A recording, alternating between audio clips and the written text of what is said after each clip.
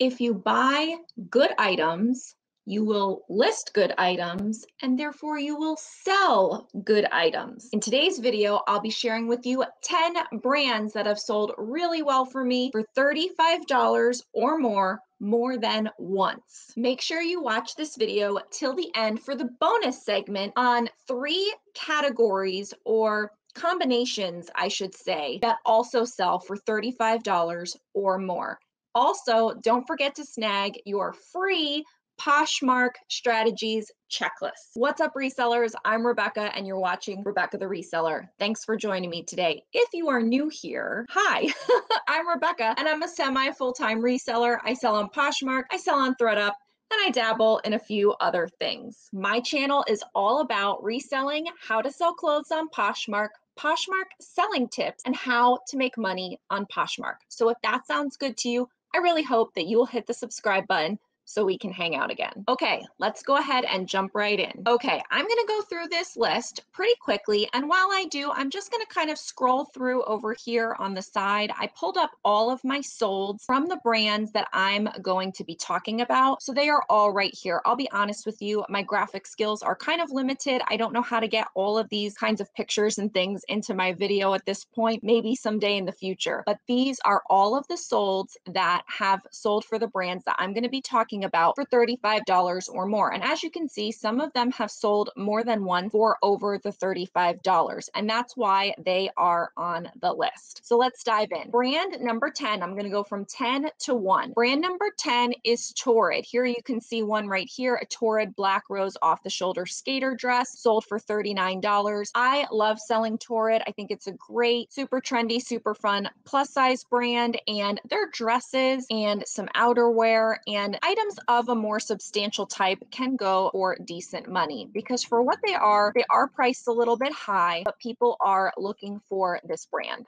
The next brand is Disney Parks. Let's go ahead and find this. So I'm not talking about any Disney item. It's down here in the corner. It's a Disney Parks orange bird dress fit and flare style. This sold for $50. Now, this is not any kind of Disney. This is either a highly sought after Disney, something like those Spirit jerseys, or one of these kinds of dresses. But the Disney that I'm talking about is Disney Parks. So they're items that you can only get at the Disney Parks. They say Disney Parks authentic. For a while, I used to sell the little girl dresses and costumes that were like the Bippity Boppity Boo boutique and like all of that kind of thing, where it's like Frozen Elsa, Frozen Anna, all the different little dresses and costumes for little girls, and they would go for good money. So if you can find something that is Disney Parks authentic and it's an item of some sort of substantial piece, a dress, a sweatshirt, those things are expensive and people are willing to pay for them. Next up is number 8, Bowden. I love selling Bowden. Most of the time you can find a stock photo for it, like some of these brands that I've talked about. Torrid is the same way. But for Bowden, I really like it because it's a nice quality piece. Like here you can see these two. There's a leaf print blouse.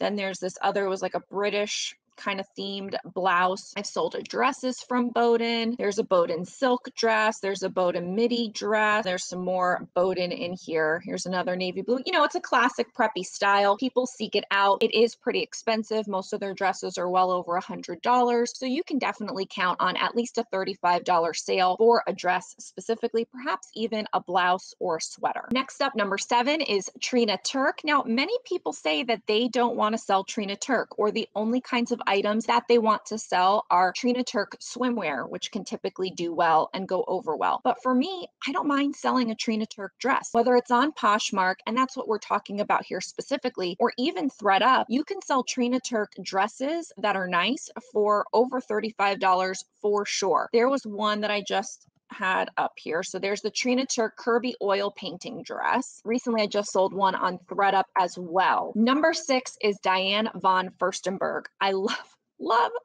selling DVF on Poshmark. I also like selling it on ThredUp as well. It's a good brand for both places, but DVF dresses typically do well. I have a couple here. Here's a DVF new Julian 2 jersey wrap dress that sold for $40. I have another one here, the DVF square tan dress tunic in blue that sold for $65. So her items, you know, can retail for $300 and $400. And so you should at least be able able to get $35 for a dress. On ThredUp, I can get in the 50s to 70s to 80s. And on Poshmark, I've gotten from, 40 to, as you can see here, 65. So you definitely can get a good price for Diane von Furstenberg. Now's a great time to show me a little bit of love and give this video a thumbs up, please. Okay, next up, number 5 is Brooks Brothers. And you may hear that people don't like selling Brooks Brothers. I will tell you, I have definitely sold my share of Brooks Brothers items for less than $35. So your typical button-down top or even some of the pants maybe won't go for 35 plus, but I have consistently sold several Brooks Brothers items, whether it's a cardigan like this right here, 346 Brooks Brothers Argyle cardigan, or even a blazer, or even a dress for $35 and higher without a problem. Number 4 is a brand called Worth. And check me, I'm not 100% sure on this, but I do think that I saw that they were going out of business. And actually, a few of these other brands might be going out of business too. But Worth is a very expensive retail brand. And I've sold all kinds of pieces, both on Poshmark and on ThredUp. I don't have any showing here because sometimes when you search on Poshmark for brands, it doesn't recognize the brand, oddly enough. But I've sold cashmere cardigan, full zip. I've sold a dress for like $80. So whether it's Poshmark or whether it's ThredUp, the brand called Worth, not to be confused with Worthington, Worth can be a really great seller. Number 3 is probably one of my favorite brands to sell, like overall in general. Forget about $35, forget about anything else. I love selling Everlane. Everlane goes so smoothly on Poshmark. You can usually find a stock photo. They have names of things, which always make it easy to kind of figure out what it is, this thing that I have. You can search for it, use some keywords, and then you can usually find another similar one to find out exactly what it is, and then you can do more research. It's a popular brand, and I've sold a ton of it. As you can see here, Everlane slim wool trousers for $40, Everlane the slouchy trouser for $35, Everlane the slim wool trouser for $35. I've sold tops, I've sold pants, I've sold all kinds of Everlane. I just recently put up a few different, I don't know if I have any more down here on the bottom. Here's another Everlane, the Ponte Skinny, that was for $49. I usually put them up kind of high, knowing that I'm going to accept an offer, and that's okay with me. I have sold some Everlane for less than $35, some of the less substantial pieces like a t-shirt or things like that. But if you have cashmere or sweater or pants, I'm recently putting up a dress. I think I already took photos of it. It's probably going to go up later this week. Really nice dress. Everlane can do the trick. Number 2 is a brand called Babaton. And Babaton, I understand it as a brand that is sold through Aritzia. Some other brands by Aritzia you might know are Wilfred Free, and those are also good sellers. But I'm specifically talking about Babaton as I've been able to get it more recently, and I've been selling it for sometimes $50, sometimes $40, sometimes $35. The items that I put up get a lot of likes and a lot of traction, and so I really do think that this is a great brand. If you're not familiar with it, you may want to keep your eyes out for it. So here's one specifically, Aritzia Babaton Kirby long belted sweater in an extra small. That sold for $50. Don't forget to watch this video till the end for the categories and combinations that I have and will share with you that also sell for $35 or more. Also, don't forget to snag that free Poshmark strategies checklist. Okay, we made it to the last one. My number 1 favorite selling brand for over $35. Can you guess it? I bring it up in my What Sold videos. You might have seen it on the screen here in force. It's Eileen Fisher. Now, this probably isn't a brand that's new to you. I'm not sharing earth-shattering news here, but I do share this as a reminder because I have consistently sold Eileen Fisher for $35 or more over and over and over again. And I've even sold Eileen Fisher for $20 or more, even more times. So this is a consistent seller. It is highly sought after. And if you can get it for $1 to $3, maybe even $4, and focus more on the more substantial pieces like jackets, sweaters, coats, a pants, top and pants set, things like that, you can do really well. But here you can see this Eileen Fisher silk loose tank top sold for $35. Now that does have free shipping on it, which is something to note. But like the Eileen Fisher knit stretch pants all day long, those were bought at full price at $50. This asymmetric sweater, $35. Eileen Fisher linen blouse, full price 50. Actually, that might have been a bundle. I had somebody buy 4 Eileen Fisher items. And the other thing I will say, this is a great seller both on ThreadUp and on Poshmark. And so you have to decide what works best for you. But I like to sell the larger sizes on Poshmark myself, and I like to send the smaller sizes to ThreadUp to sell there. So that's just a little tip on Eileen Fisher as far as the nuances go. Which one of these brands do you like selling the most? Which one of these are new to you? Comment down below. Okay, so here we are with the bonus segment talking about some combinations or categories that also typically and consistently sell for $35 or more. So number 3 is plus size swimsuits. I love selling plus size swimsuits. Anywhere I can find a plus size swimsuit, whether it's pre-owned or whether it's new, obviously new because it's a swimsuit usually does better. But anytime you can find a plus size swimsuit, it can do well. Now, it's good if it's a flattering style, if it has the keywords flattering, slimming, things like that.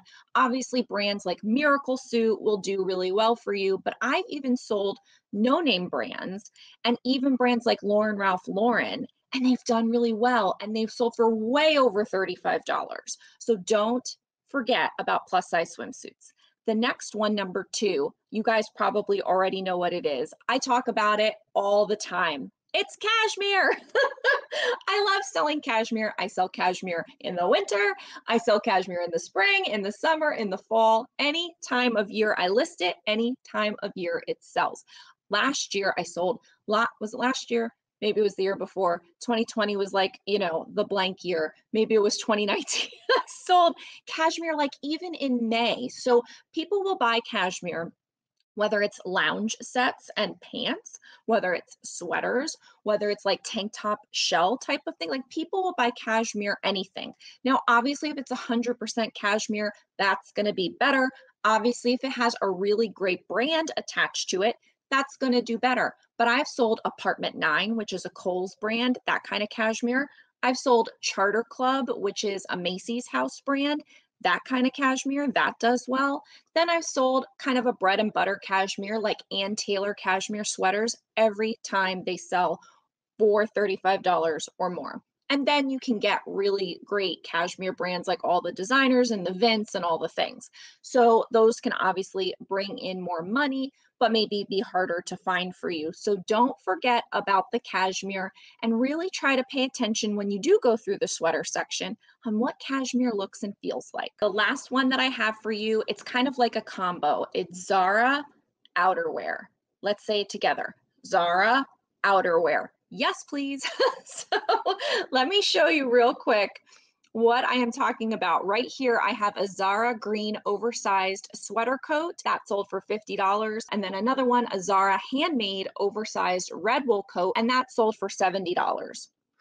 And I'll tell you, those are probably even on the lower end of what I could have held out for with those particular items. I wanted to try my hand at it. I paid up for these items at a buy sell trade store, and I was getting scared. I didn't want to sit on it forever, and I was afraid then that it wouldn't sell. So I let them go at these lower offers, but I had them up for like in the not hundreds, but over 100. Don't be afraid if you really feel confident about something to sit on it for a little bit, especially if you're at the beginning of the season for something like outerwear. I was coming to the end of the season, which is why I didn't want to sit on them. But if it were a few months earlier and I had listed these, let's say at the end of the summer, early fall, and I got low offers like this, $50 and $70, I probably wouldn't have taken them. I probably would have waited to get things more in the $70 to $100 range and know that I had the whole season to sell them. So do keep that in mind. If there's a brand that has a particular category that does well, then don't worry yourself with all the things from that brand. I don't pick up every Zara. I do like selling Zara, and it's one of my favorite bread and butter brands to sell overall, but not every Zara will sell for over $35. But you bet your butt a Zara outerwear piece, pretty much if it's good quality and the right kind of thing, should be selling for $35 or more easily. All right, it is time to get your free Poshmark strategies checklist. Now, you can find that in the description of any of my videos down below. But in fact, since this video is over, why don't you watch the next video that comes up down here, and then you can get your Poshmark strategies checklist. Bye.